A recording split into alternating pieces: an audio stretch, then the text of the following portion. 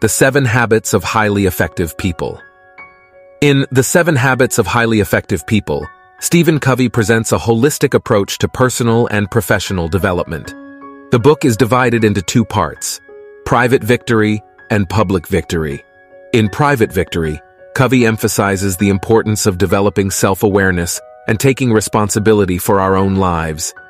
The first 3 habits are focused on this concept. Be proactive, begin with the end in mind, and put first things first.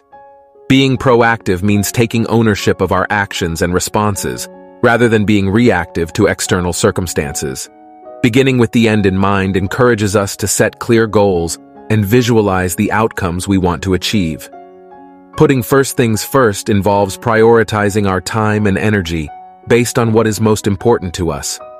In Public Victory, Covey explains how to build strong relationships and work collaboratively with others. The next 3 habits are centered around this idea: think win-win, seek first to understand, then to be understood, and synergize. Thinking win-win means striving for mutually beneficial solutions in all interactions. Seeking first to understand involves actively listening and trying to see things from the other person's perspective before expressing our own.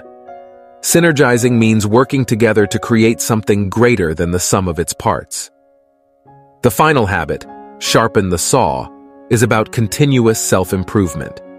Covey stresses the importance of balancing and renewing our physical, emotional, mental, and spiritual energy to maintain our effectiveness over the long term. Overall, The 7 Habits of Highly Effective People is a comprehensive guide to personal and professional growth.